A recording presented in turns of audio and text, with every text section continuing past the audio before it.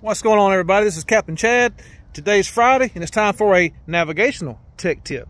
You can see the blue skies behind me. It's a super clear day, not the day you'd be thinking about radar, but if you've been fishing over the past couple of weeks, you've seen sea fog.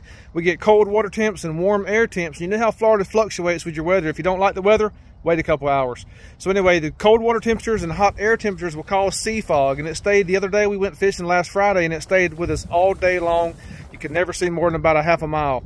Once you started coming back in the inlet, you couldn't see but about a quarter of a mile, if that. Take a look at this cargo ship that Captain Bill encountered when he was coming back in the inlet from a charter. I'm stopped in the water watching you go by.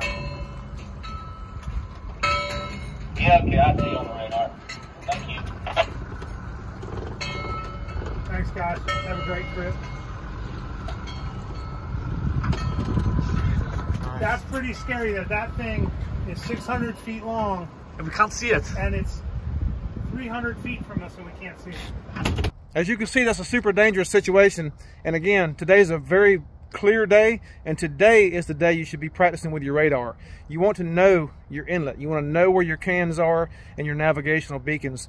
And you want to be able to practice with your radar when you can see. That way you can look at the echoes on the radar screen, see the can in relation to it, see the jetties, how the jetties lay out, and how it appears on your radar. Do that on a clear day like this so you can see something. That way, whenever it does come time that you need it to take your life or the life of your crew into your own hands, you're already well versed on how to use it. You know what to expect. That way you can get in the inlet safer. And another little reminder, last year or the year before, I can't remember, I think it was last year, Coast Guard changed some cans around. So there's a couple more cans offshore of PG. So you need to know where these cans are. Mark them on your GPS so that when you're running offshore, you already know where they are. So if you don't have your radar, you know where the cans are, you can go around them.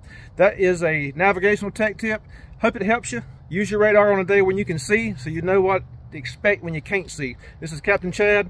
We'll see you on the water.